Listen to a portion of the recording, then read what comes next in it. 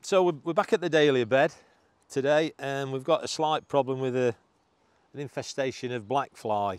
Now, if you've got blackfly, you'll notice probably that they'll form in sort of dense clumps and you'll have ants running up and down them. The ants protect the blackfly from other bugs.